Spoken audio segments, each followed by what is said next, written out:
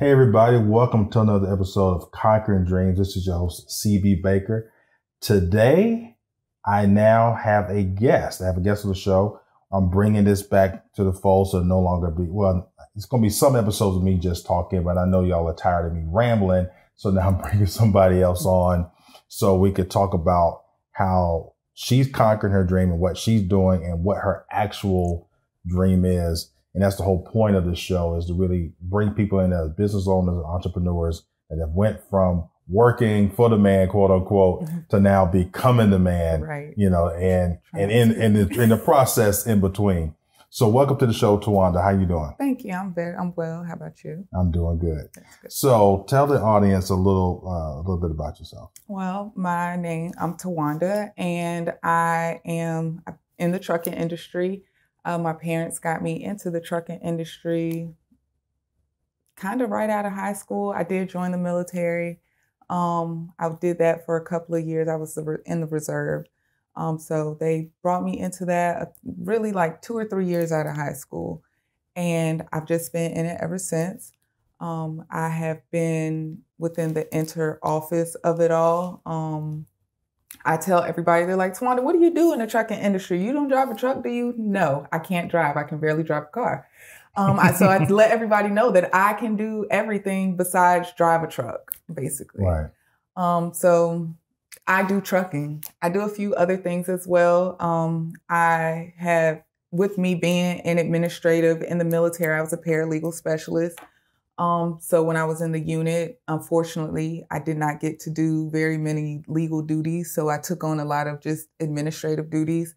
With me and my background in trucking being everything within the office, the behind the scenes, the business side of it, I have formed a administrative assistant, personal assistant service as well. So that is something that is pretty new. That I have started offering services to the public as well. But I'm just kind of feeling out there, just trying to live my purpose. I like trucking. I love trucking. I'm thankful that my parents did get me into it, but I did kind of start getting burnt out a little bit. So I kind of started reaching out there for something else. And a friend on social media actually posted something about finding your purpose and stop trying to just stop and actually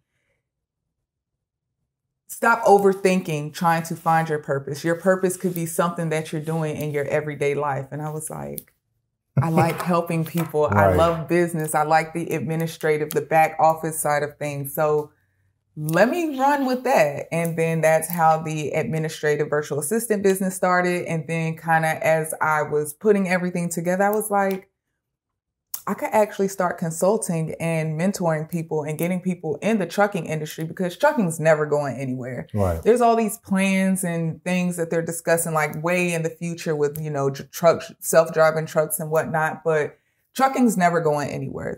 I figure they're always going to need humans at a bare minimum to be in the trucks if they're autonomous or not.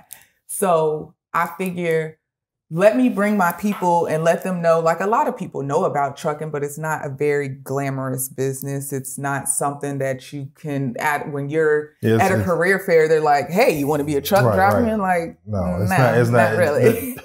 Scale of 1 to 10 on the sexy level is like a 1. It's like a 0. Because it's like from what you see old Billy Bob truck driver with his like cowboy straw hat, but it's really, if you think about it, everything that we have in our lives, the day-to-day, from your notepad to my jacket to the lights, everything in here, everything gets to us by someone who has a CDL license. Right. So we need to get in this pot and do what we do with it. Because we talk off air a couple weeks ago about things, and we were just talking about like how a lot of stuff that makes money, that has a lot of value to it, you don't even really realize. Right. Now, like you were saying, even to this table, like somehow this table got to here via a truck at some point. Exactly. And somebody with a CDL license. But like you said, you don't see that on social media. You don't see it out there like advertised as a good career to have Because now what made me so interested about you was you made a career out of the truck driving business without even touching the steering wheel of a truck. You don't want me to, but yes, right. that's kind of how my brain always works. In anything that I do, I try to make it, well, not really how can I make money off of this, but I think it all the way through to a point where if I wanted to pursue this as something, like just something to make a little bit of money off of, how can I do it where I'm working smarter, not harder? Like, let me lay back and sit back and see who's the behind the scenes person. Because I'm always interested in what's done behind the scenes. Like, how did it get to this level? Not really, oh, you see all these lights, cameras, action, and this person who's smiling. Like, who's behind that? How did it all get here? So that's kind of what took me there. Like I said, I've done everything within the trucking industry. Started out just not even knowing anything, just kind of getting shoved in it. Like, hey, Tawanda, we need, like, me and your dad, we're going on the road. We need somebody in the house who can look on this board and find us some loads. I'm going to show you how to do it real quick, and then you'll be here doing it. And from there, it just kind of evolved. And even in trucking. So briefly talk about that. Talk about that whole briefly. I know that it can get lengthy on how a person gets from point A to point B. So let's talk about the mechanics or the logistics of a one truck driver and administrative part. This dispatch, I should say. Well, as far as, okay, any trucking company, you're going to have your driver and your truck. That's basically all the general public knows. You have a driver and you have a truck. Well, outside of that, you have to have a dispatcher, sales, because you have to, how do you get this freight? How do these people know that you're out here and you exist and that you can move their product from A to B? So one, you have your sales, you have your people who are going to go sit down and build a relationship with these people. And then outside of that, then that's where it comes to your office staff. You need a dispatcher. You need someone who can effectively communicate with not only your customers, but your truck drivers. In essence, you become a one-stop shop as a dispatcher. You're a counselor, a therapist, you're customer service, billing. Like you take on all of these roles in one, because you not only have to turn on this persona for the customers where it's like, well, yes, okay, when can you accept this freight? These are the times that we have available. This is the driver that I have available. And then you also have to take into consideration, you're mandated by the federal motor carriers. So there's very strict rules in regards to hours of service that you have to follow when making all of these appointments. So there's a lot of back end things that you have to keep in the back of your mind when actually dispatching a driver. So once you get to the point of actually dispatching a driver, then that's where truck drivers are a special breed, and they are special people. They're a special type of person. And you have to have a certain type of personality to deal with truck drivers. So you have to take off your customer service hat and put on your dispatcher hat and kind of cater to the drivers. You instruct them on where, when, how, what, and all of that good stuff. You kind of coach them and make sure that you're checking on them, because you want some issues you see in the industry today. A driver will just go lease onto a company and they feel like, I'm just some driver. But how you keep them and how you turn just a driver into a professional driver is you treat them like an actual human being. You treat them like an actual business owner, because that's what a lot of drivers are. They're actually business owners, and they're just out here trying to have a career just like anyone else. So you treat them with a certain level of respect. You treat them like they're business owners, and you mold them into this professional person that you need them to be, because they are a direct reflection of your company. So once you have them all dispatched and you get them on the way, they're there and go about the process of delivering and whatnot, and then returning equipment. And it's a very repetitive thing, but in business, it's all in your relationships, how you interact with people. So you really have to be I can't say you have to be a people person because I started out not being a people person. I was very shy. But the position turned you into that. It pushed me to be all of these things I would have never imagined. I never in a million years thought I would be sitting here talking to someone on a podcast because I am very reserved. I'm very to myself. I'm a sit back and observe type of person. But being in trucking, it's pushed me. I had to go sit down in front of these customers to make sure that we had freight so that we could have drivers to lease onto our companies and we would have something for the drivers to do to make them stay. Because if you don't have work, they're just going to go wherever. Because there are a few trucking companies. There's quite a few trucking companies, especially in this area, because we are a port dominant city. We have three major ports here. So this is a very large area for the trucking industry. There's a lot of companies here, but you will find a lot of guys hop around because they'll tell you they don't know how to treat people. So in order to be successful, I found in any business, because like I said, I've been in the military. I have worked those collections jobs at call centers, and regardless of what actual industry or what my job at that point in time was, I found that how you interact with people will really determine your longevity and your success, really. Right. So what got you to the point where you said, you know what, this is my purpose, is my calling to do this? I got to this point, weirdly, I have worked at 3 or 4 trucking companies.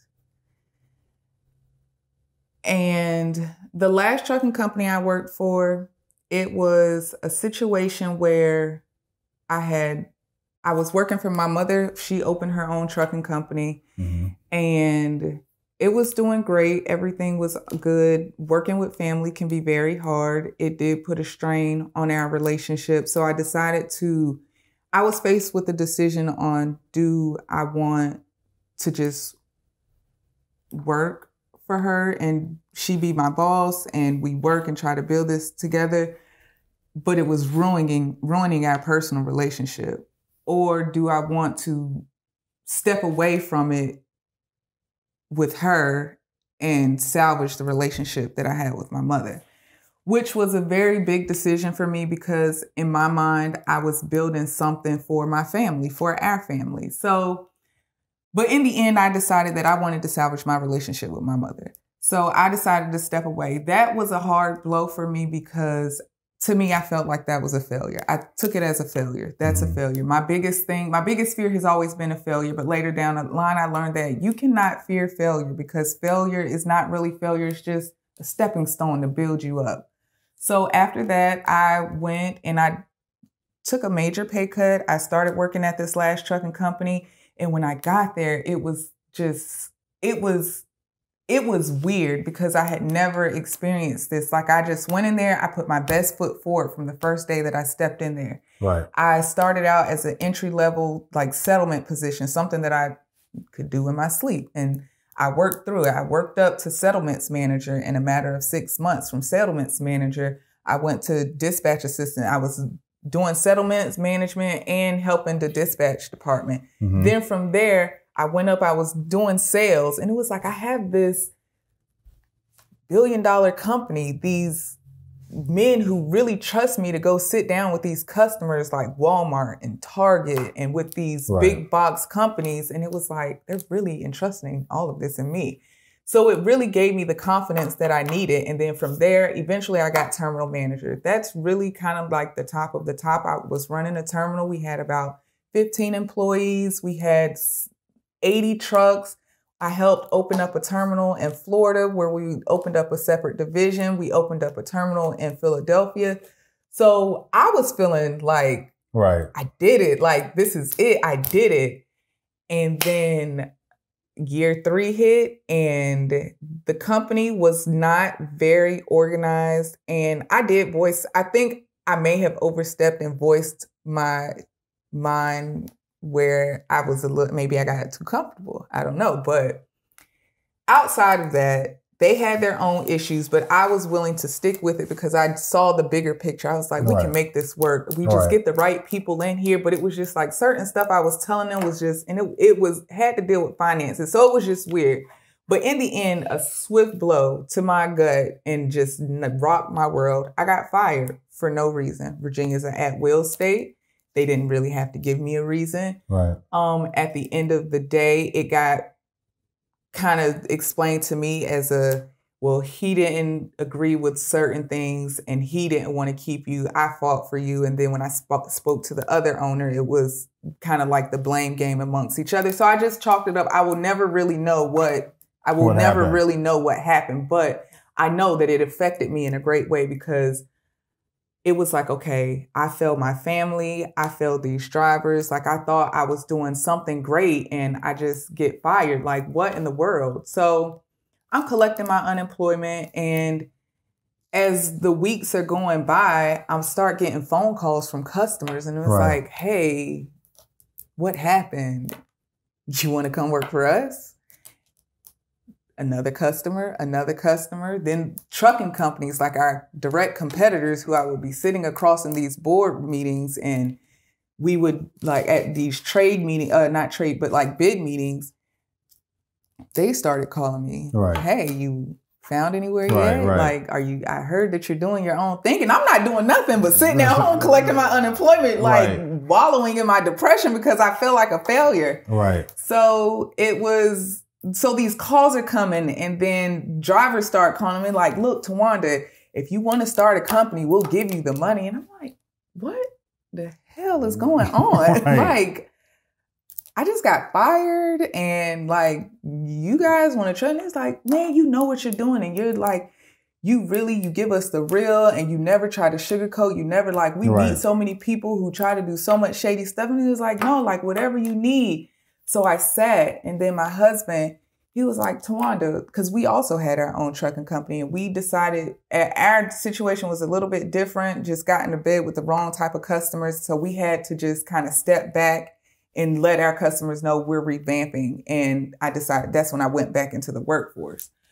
So he was like, Tawanda, I don't know why you got this whole self-doubt thing. You act like you have not done this a million times over. Like, look how many, like, stop and look how every company you went to was like kind of mom and pop-ish. But then you guys went there and you put in the work and you got every trucking company, 30, 40, 50 drivers. You had 70, 80 drivers. You guys maxed out at like 120 drivers amongst all the terminals. He was like, you played a part in that. You did the legwork. Like, you did it. Stop doubting yourself. Why do you think these people, they're not reaching out to you for no reason? Like, they could go on Indeed and find anybody's resume. These people are looking for you. And they put in some hard work and effort because I don't really give out my numbers. So they really had to put in some work to kind of track me down. So you got all these people telling you how great you are. Got your husband telling you how great you are. But I just At what point did you realize that you was great? When my husband broke it down to me and I really sat and I thought about the track record and thinking about the drivers, I was like, you know what? I can do this. Like, but you'll never know, Tawanda, until you really go out there and do it. But I also knew that I didn't want to just go and open up a trucking company. Now I did. Initially, I was just going to go and open up another trucking company, but financially, it didn't make sense for me at that time because it was like, do I risk everything? And me, because I have a child, I was scared to take that risk. I need to have that security. So I just didn't want to take that risk. So I went and I do have a job, but I decided that I'm going to take what I know because people reach out to me. And I made a post. I'm very private, but I made one post. And off that one post, people were like, you in trucking? I didn't know that. Can I hit you up? And then my inbox. And it was like, can you tell me, how do I get into trucking? How do I get my CDLs? And I was like, Tawanda, why are you sleeping on yourself? Just stop. Just stop. So I was like, okay, let me put it on paper. Put it on paper, made a plan. And here we are. So I'm just going to run with it. Everybody else believes in me, so I need to believe in myself. And the more that I put myself out here and do videos and make myself uncomfortable, I'm getting this awesome feedback. So I know that if I just stick with it and keep going, in no time, I will have offices set up all over and where I can offer consulting. My ultimate goal is I want to have a trucking company because since I've been in it so long, I have nephews, I have a son, they love trucks. So I want a trucking company still. That will be what I leave for my family.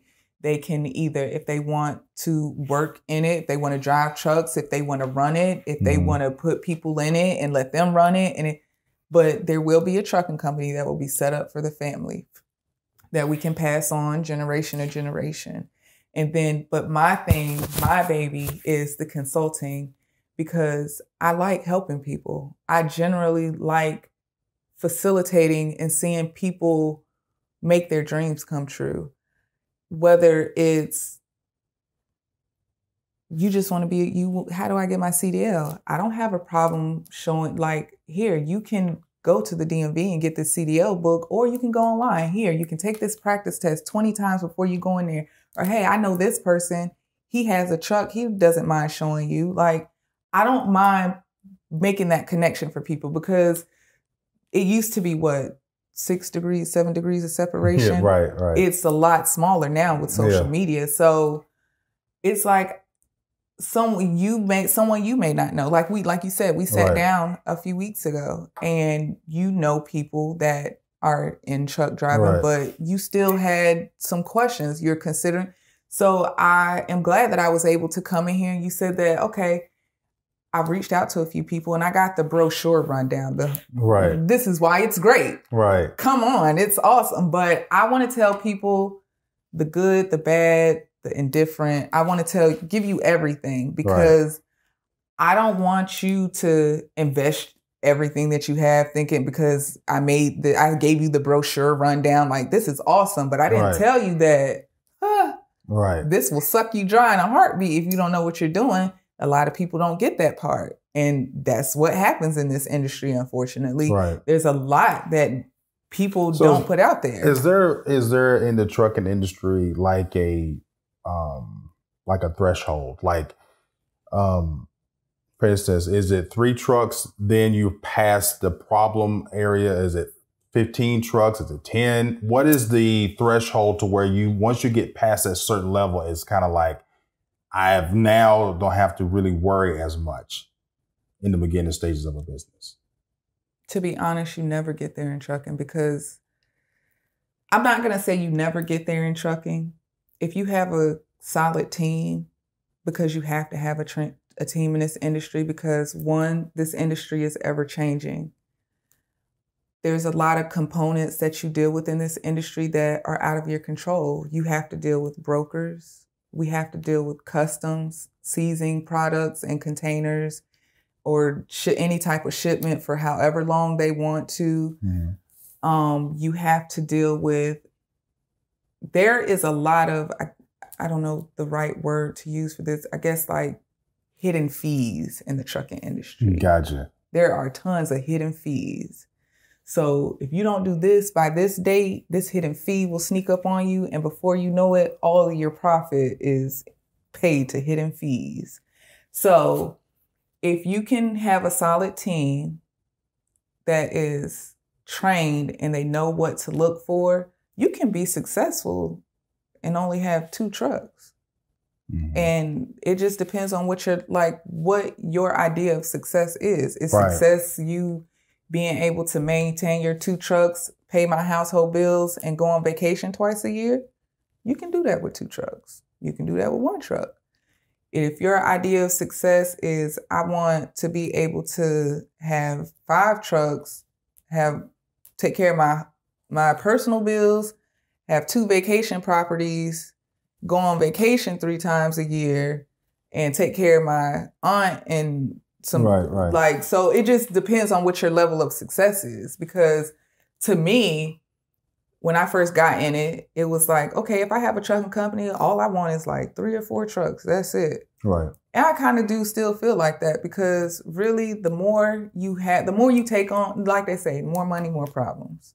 Trucking industry stink. The more equipment, the more headaches because there are just inevitable things that are just out of your control. So with like 3-4 trucks, what's the gross in a year on 3-4 trucks in revenue? If you get you a good contract, you could gross over $1 million in a year with 3 to 4 trucks. Because in this industry, it's all in what you negotiate. There's so many different types of customers out here. I specifically, at the moment, deal with intermodal cargo, which is cargo that comes in containers that is shipped through, it comes into a port, either NIT, VIT, PMT. Intermodal cargo is all in which you can negotiate. You will hear, if you sit amongst owner-operators, drivers, or just someone who owns a business, you will hear them talk about how they kind of don't really like when new carriers come around or the smaller carriers because there's a lot of underbidding. There is not a lot of solidarity in this industry. I can honestly say that, which is something that needs to change, which is part of why I want to go into consulting because I want to create solidarity amongst these carriers instead of so much of a competition. Yes, I understand that it is a competition, but there's so much freight. Everybody, you can't move everything that comes into this country. You just can't. There's freight out here for everybody. So instead of creating this market where the customers or the brokers don't want to pay for the freight because everybody, their thing is, well, let me underbid this person just so I can get my foot in the door. No, that kills the industry. That's why now there's a struggle to find good drivers who can know that they need to make a certain amount to maintain their equipment and to be able to turn a profit so they can take care of their household. Because you have to think 80% of these drivers are owner operators. Owner operators are drivers who own their truck, so they are a business. Right. So they have business expenses just like someone who has a store, a storefront, or an office. They have to maintain those certain business expenses. So after those expenses, they also have to take care of their household because that's their career. So smaller companies tend to undercut the larger companies, which creates this kind of bid thing. We need to get rid of that whole mentality as a whole in this industry because the drivers suffer in the end. And because if the smaller company is driving the price down, then the margins is going to go down. Exactly. So it makes, in essence, it makes it hard for everybody. So it's all in what you negotiate. I can honestly say that I have been that newbie person they offered you what? $550, I'll do it for you for $520. I have been that person. Mm-hmm. But through my experience and seeing what just a driver and then a professional driver, there is two different, totally opposite spectrums. So the quality of work, the level of work, and like I said, you have to trust that these guys are out here representing you because they're driving for you, but the customer only sees the driver. Most of the time, unless you're a person who goes out to see these customers, you'll never see these people that you have built this great relationship with. Right. You communicate a lot via email because the brokers and the customers, most of the time, they're not even here in Virginia. They're in California. They're overseas in China somewhere. So a lot of it's through email. Right. I strongly suggest, I like the face-to-face. I believe face-to-face will never go out of style. We're in an era now where internet and social media is taking over, but face-to-face still does wonders because you can take an email wrong, you can take a text message wrong, but when you're sitting face-to-face and you can see someone's facial expressions and hear their emotions in their voice, it does something to that relationship that I don't think you can get. It's the glue for the relationship. Right. So I think. So I'm going to ask a question. Has Amazon hurt or helped the trucking industry? my personal opinion, I say it's helped because it has Amazon. Is the only company that I have seen where you can do a lot of things within Amazon. For if you are a carrier, meaning you're someone who has your own operating authority to lease on trucks, or you have your own trucks, you can lease your carrier on with Amazon. You can sign up with Amazon and move freight that way. Mm-hmm. If you are just a one-man, one-truck type deal, you can lease on to Amazon as a way to get your foot in the door and start out that way. If they have this program where they're offering like their warehouse workers, they are offering an incentive for the workers because they are picking up, like they're growing so much.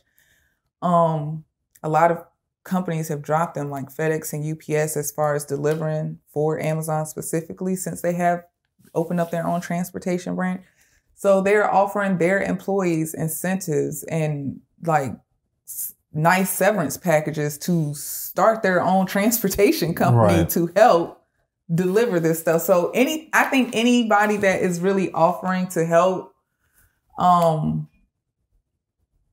bring light onto this industry, I think it's a positive. Now you will see the people who say, oh, it's crap because it's just like me going and working for these different companies, and I was like, okay, it was great, but I want to go do my own thing. Right. Same thing. Yeah. But I think that I like it because they're actually helping. They're not turning away the newer carriers, because I've seen guys who out the gate, they go get their authority, and it can be hard trying to find customers. Amazon, not an issue. Right. They sign on with them. Yeah, the reason why I mentioned Amazon is because, they're sitting on a pile of cash, and in the swoop of a hat, instead of paying all these billions of dollars in taxes, they say, well, we can just create our own transportation company, overnight. And it seems like what you're telling me, because you gave me some information I didn't know, what them offering incentives for the people in the warehouse. Mm-hmm. Hey, I need more drivers than I need people in this warehouse. So, and people don't even know there's another part which I haven't just found out about it. I've just become more interested in it. These cargo vans, you can go out and get a cargo van. That's transportation industry. There's this new company set up. It's called LaserShip. They deliver for Amazon. They deliver for these small pharmaceutical companies, like to pharmacies and whatnot. That's transportation. It's the same thing, just in a smaller scale. So Amazon's they opened up they shed light on a whole different part of the industry that I was like, so I can go get a cargo van, because I can't drive a truck. I never want to try to learn how to drive a truck. But a cargo van, I maybe could do. And it's like, so I can go get a cargo van. I don't have to go get my CDL, but I could still drive and do deliveries and make a living off of it to be able to support my family and pay my bills. Yes, that's a whole different part of transportation. It's so simple that I never even, but that's what they're offering. You work in a warehouse, they're giving you money. They're giving away if you see these prime flex vans, right? They are offering severance packages and giving them money to invest in those vans and give them the startup money to start their own company. Wow. Be your own boss. And it helps Amazon too. Yeah. So, at first I was like, how he not pay? You make all this money, you ain't pay no taxes, but this is what you did. This is how I'm looking at it. Right. So I was like, okay, all right, I could take that. He's creating work for people. Right. And creating work and jobs, which also benefits Amazon.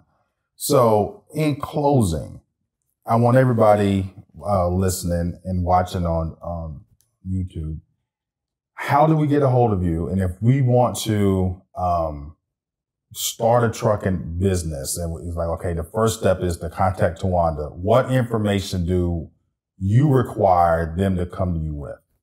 I require you to come to me with your idea. When I first sit down with you, I introduce, hi, I'm Tawanda. I've been in trucking X amount of years.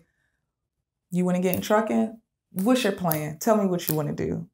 So you tell me what you think you want to do, and then I'll tell you from what I've heard you tell me, I'll tell you what steps you can take, and I will give you the good, the bad, the indifferent. And then if you want to switch it up and come back later, or if you want to go ahead with it, because you know what? Out of everything you said, I still think I can make it happen.